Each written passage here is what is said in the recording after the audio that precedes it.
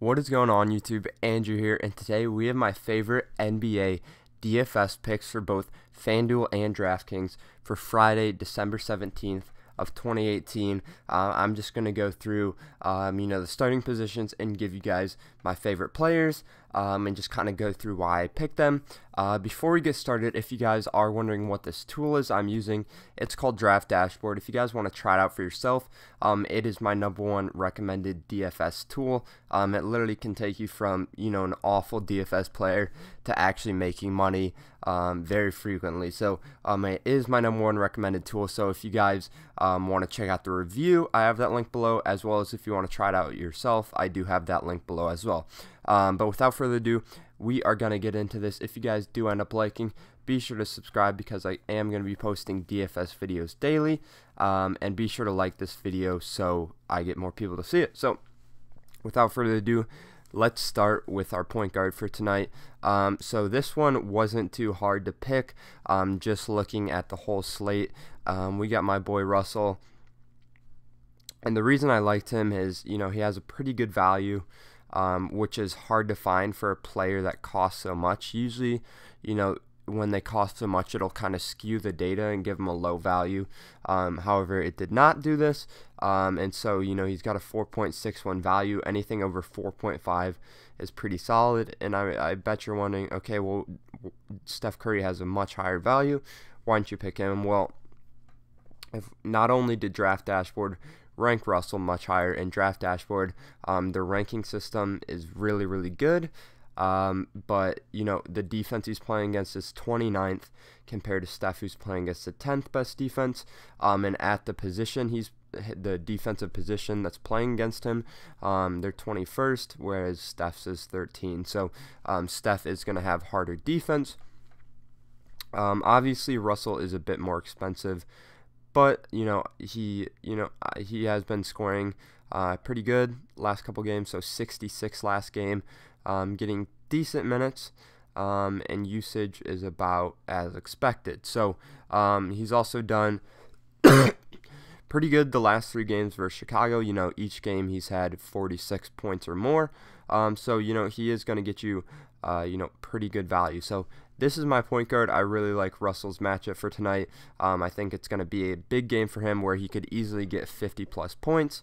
So yeah, so I really like Russell for tonight. So at shooting guard, we have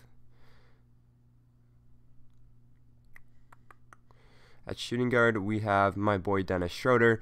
Right off the bat, look at this 6.01 value, highest across the board for shooting guards, and value means so much to me, because obviously you want to be getting the most bang for your buck. Not too expensive, right? I think DeMar's the most expensive. He's about $3,000 cheaper than DeMar. This is on FanDuel, but these picks still work for DraftKings. And so he's got a great matchup. The defense that's going against him is not very good. He was given an 87 overall ranking, so pretty solid. And yeah, so he didn't have a great last game, but the 2 games before that, he was really good. So I have no problem thinking that he'll be able to come back from this. So yeah, and his usage is about where it should be. He gets good minutes, about 30 per game. So he's just kind of one of those picks that I'm confident he's going to do pretty good. Maybe nothing extraordinary, but he's going to get you, like I said, good bang for your buck. So I've done a Schroeder at shooting guard. At small forward, we have LeBron James. Pretty good value, especially for a player that's expensive. Like I said before, it is hard to find expensive players with very high values. And the reason his value is so high is because they're confident he's going to score a lot of points. So he's projected almost 60 points. And you can see he scored 61 points last game. And versus San Antonio, past couple games, he has done extremely well. So this is great to see. 61, 56, and 64. So if he gets you 60 points, he's going to be almost 5.5 times the value you paid for. So really awesome there.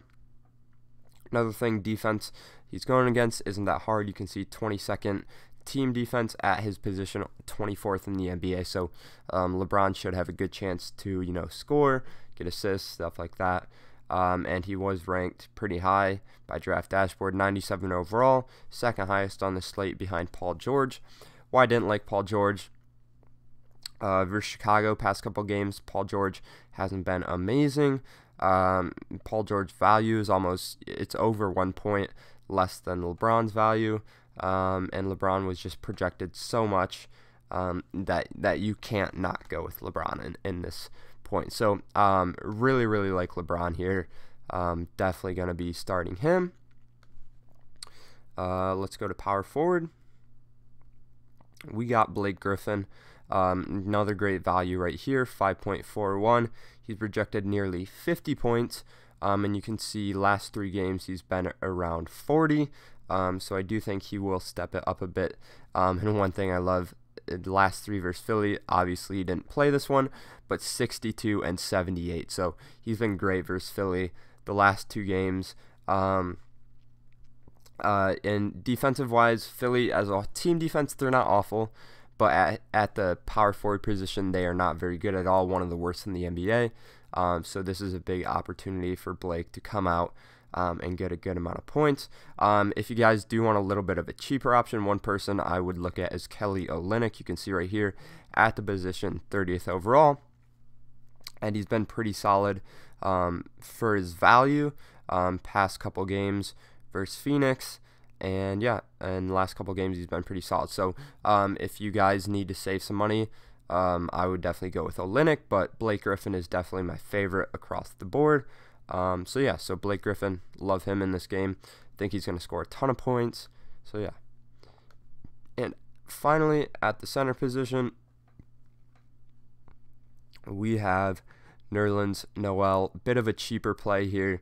As you can see right here, you know, Nikola is, you know, over double what Nerlens is. Nerlens' value is a little bit low, but past couple games he's been way above what his value is. You know, you can see here he's projected 13 points and his value is 3 from that. So all of these games here he's been about 4 to 5 times his value. And so yeah, so he also has pretty low usage, which I kind of like because I think he's kind of a dark horse in this game. And yeah, and since some of the other guys I told you guys to pick were more expensive, this is a good person to save some money on. You can see right here he's rated really high by Draft Dashboard. And you can see defense he's going against is one of the worst in the NBA, as well as the position. So Chicago, not the best at guarding the center position. So, you know, I think Nerlens is going to get a good amount of points here. And he's also been pretty hot recently, past 3 games, you know, 21, 34, 37. And yeah, and so 3 games ago, he scored 32 versus Chicago. Didn't play second, and then last game got 19. So even if he got 19 points, that'd still be about 4 times his value, which isn't bad. If you can get 4 times your value every single player, you're going to win some money, right? Another player I liked here was Steve Adams. He's just a little bit more expensive, but you can see great matchup here. And yeah, so obviously he's going to be the one ahead of Nerlens. So I think both centers in this game are going to be, you know, in a good opportunity. So if you guys did enjoy this video, be sure to hit that like button, be sure to subscribe, and if you guys do want to check out Draft Dashboard for yourself, which I highly recommend you guys do, hit that link in the description to try it out.